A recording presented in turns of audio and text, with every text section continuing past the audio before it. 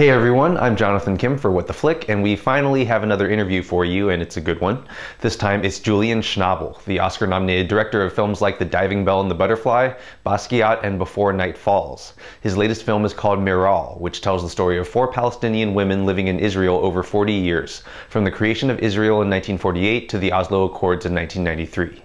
The film spends the most time with a teenager named Miral, played by Slumdog Millionaire's Frida Pinto, as she grows up in East Jerusalem under Israeli occupation during the early 90s. The Intifada, a word which means to stand up straight, has begun, and Miral must decide between violent resistance against Israel or the peaceful route of education advocated by Hind Husseini, played by Hiem Abbas, the matriarch who founded the safe haven orphanage where Miral was raised.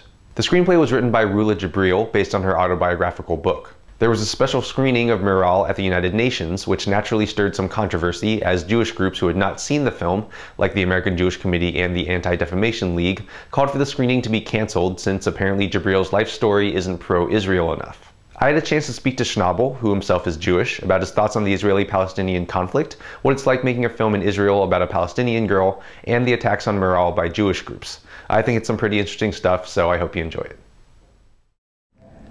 So I heard in an interview you said that you didn't know that much about the Israeli-Palestinian conflict kind of before you started making the movie. I was just wondering what were some of the misperceptions that you had had about the conflict that you learned more about as you were making the film? Well, I think the thing that I knew and didn't know or had a feeling about was how controversial it would be to make a movie about Palestinian people. Because it seems like you can make a movie about anybody but them. And that seemed to be the reason why I made it. And then obviously in doing that and spending time in Palestine, in Israel, you're like a detective. You come across things, you see the way people feel about what you're doing in real life, how they react, what they resist, how difficult it is to surmount certain biases. We were in an area where there was a location I liked, and there was a man who was a lawyer for the Vatican, for the church in Jerusalem, and he also represented the Armenian church and showed me a couple of locations. And I asked Israeli location manager if he would speak English in this particular area, and he didn't, and he was speaking Hebrew with the people from this school where we wanted to shoot. And there was a man who was a Syrian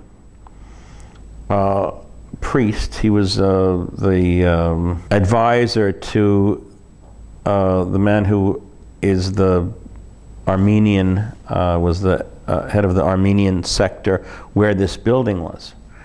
And when that man heard the location manager and everybody speaking Hebrew, we lost that location. So I asked the crew to speak English in certain areas, not because I didn't want them to speak Hebrew. I had anything against. We needed cooperation from people that were Israeli and people that were Palestinians and people that were Muslims or people that were Christians and people that were Jewish, and so we lost that location.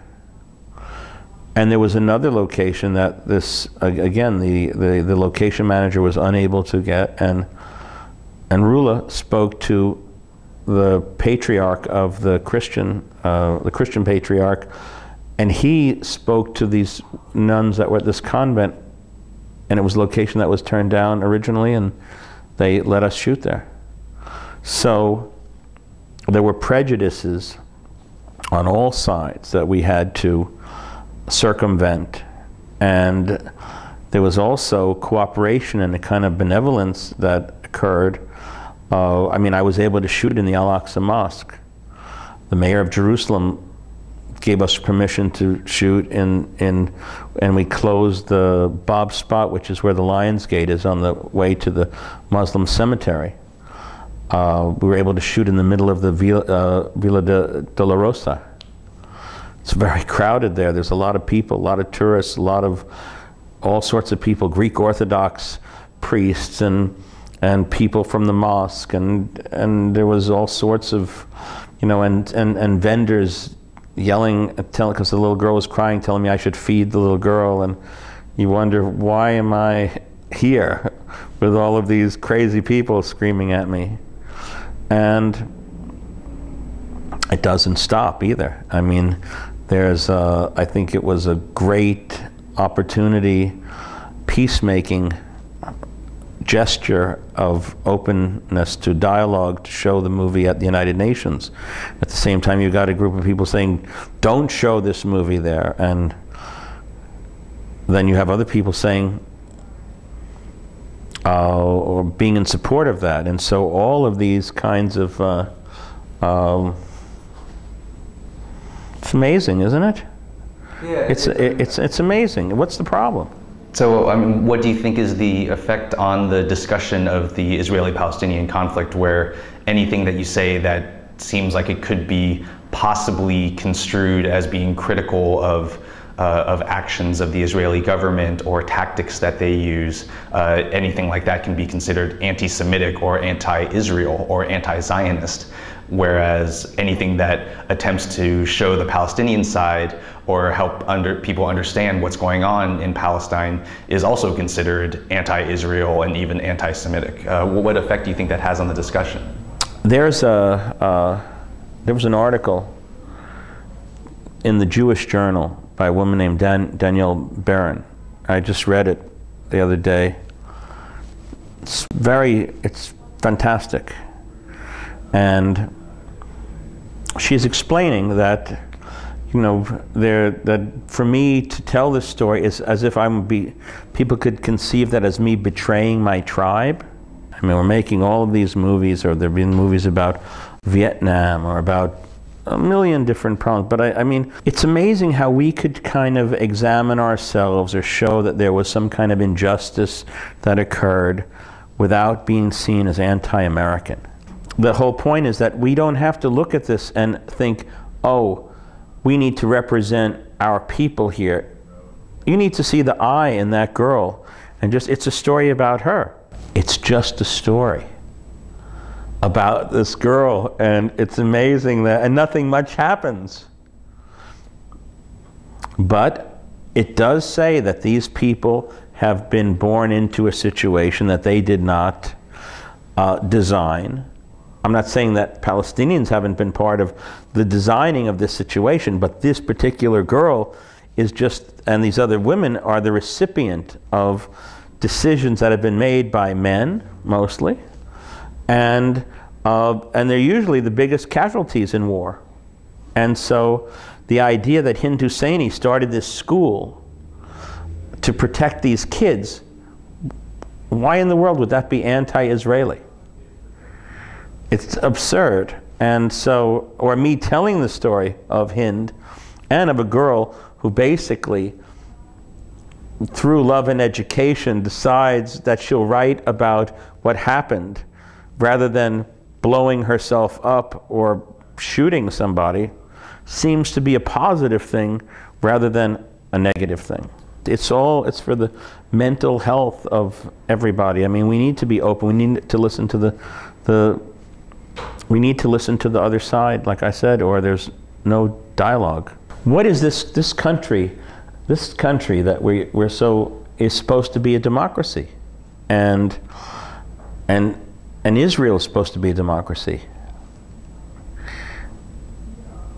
and it has to be. And I think we need to be more democratic.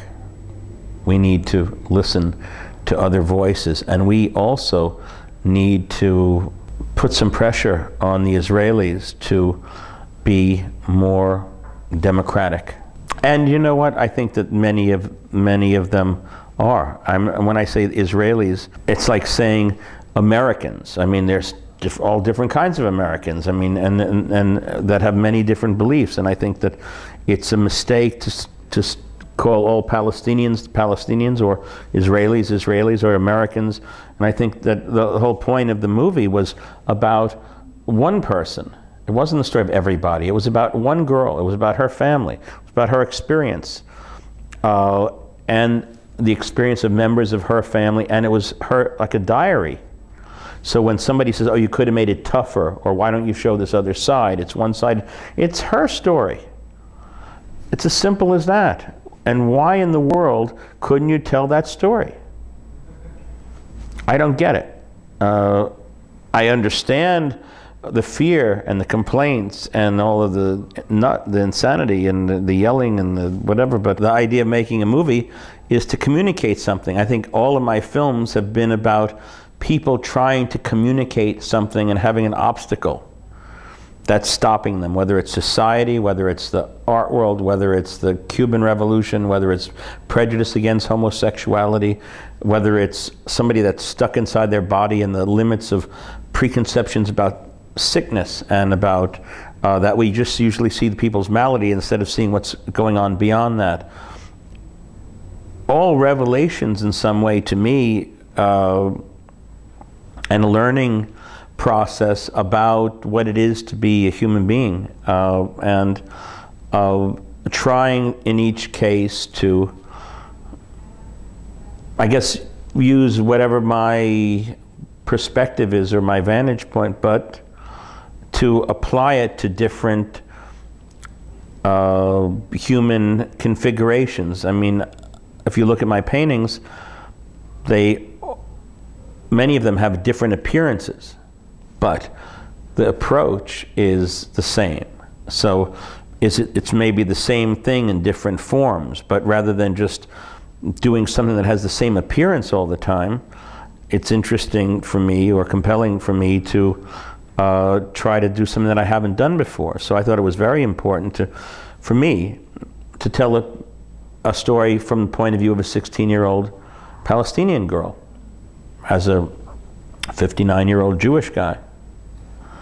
It's funny to say I'm 59. It's like a joke. I'm basically 6 years old.